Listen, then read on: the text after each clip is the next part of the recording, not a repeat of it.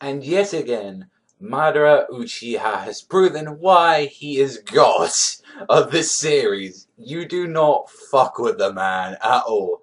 So in this episode of Naruto, we see all the Edo Tenseis disappearing, and I like that they extended on like their disappearance, like put a little bit more like feeling into like when it disappeared. Because in the manga, it's just like, oh fuck it, like we're gone, see ya, like that. And I like that in the manga, you know, they actually had conversations saying, oh, thank you for doing that. So especially with Kankuro, with when he went to see Granny Chiyo, we never saw that in the manga. And I really liked when it's saying, you know, I leave the puppetry arts to you. That was really cool. And then as well when you see like Dan as well when he releases it and he goes over and fights Tsunade, because you even see Madara is such a fucking boss that he doesn't give a shit about the Edo Tensei ending. He's still gonna fight until the fucking end.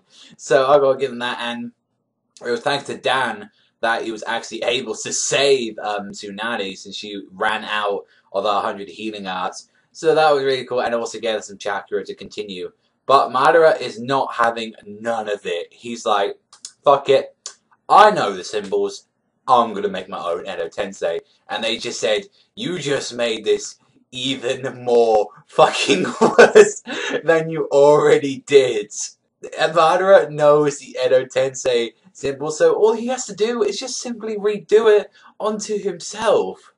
So he's now there, free will, he's got infinite chakra, an infinite pissed off temper, and a huge cockiness level to boast. So the Kage's just kind of made it worse with Madara. So now he can do whatever the fuck he wants. And he's like saying, oh, do I really have to use the perfect Susanoo again? It was embarrassing the first time using it on you guys. I had to use it again because your pathetic ass got saved. Like, he is so up there. He's saying, I'm getting pretty bored of this battle already. Why don't I just head over and go with Naruto and fight him? Like, maybe put that in a little bit more entertainment. So I love that about Madara, fucking boss. You also get to see as well what's been happening as well with Toby, Naruto, Kakashi, and Guy. They're beating the shit out of the Ghetto Mazu. Like, they're just going fucking in. Like you see, like, freaking Kakashi doing the lightning cable. You see, like, Mike Guy just freaking doing a dynamic entry on the fucking, like, Ghetto Mazu's pinky toe. Like, and then just as well, Naruto fighting still going. And he isn't in his full Biju mode, but he's in his just Ninetales chakra mode. And then you see like with Toby, you just see him saying, you know what, we've waited long enough, and he gives the tentacle from the Eight Tails and the Gold and Silver brothers in that gourd into the Ghetto Mazu, and it's like, I'm gonna revive the 10 Tails now. The 10 Tails is being revived, people. It's being fucking revived. Like, as well, I just really liked a lot of things about this episode. Like, the whole stuff with Dan, like, that stuff was great.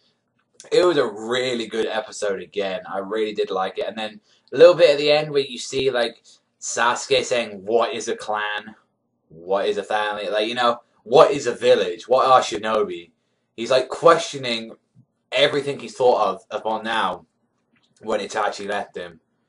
And he's thinking about that, and then he didn't get to his answer because Jugo and Soigetsu appeared at the end saying, oh, we got something for you. And the preview just spoiled about it, and then what they're saying Orochimaru revived. So Orochimaru's coming back, people, so you better look forward to that next week. I'm looking forward to that. So let me know what you think in the comment section below. I hope you all had a good Thanksgiving. That's all me. I want to thank you very much for watching. Remember, strap that bandit, and I'll see you guys next time.